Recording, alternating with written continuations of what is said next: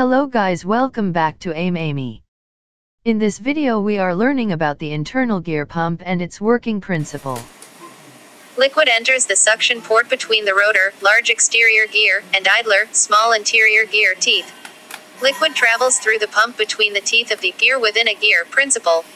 The crescent shape divides the liquid and acts as a seal between the suction and discharge ports.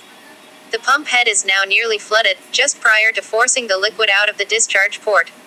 Intermeshing gears of the idler and rotor form lock pockets for the liquid, which assures volume control.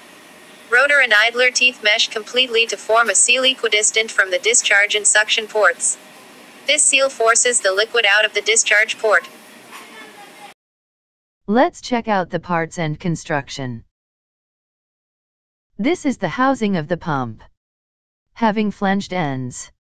Flange size can be vary as per the requirement. Here is the shaft which connected to internal gear. It transmits power and motion throughout a bearing. This is back deck. Provides a cover for the flanged body, or we can call it as a housing.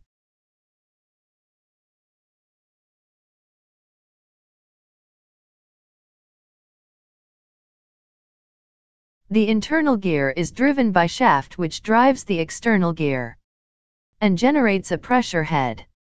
Divider is provided for the smooth flow of liquid through the pump.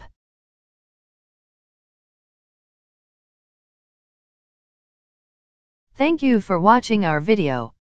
If you like our video, please support us. Please comment and share our videos. Please subscribe to our channel.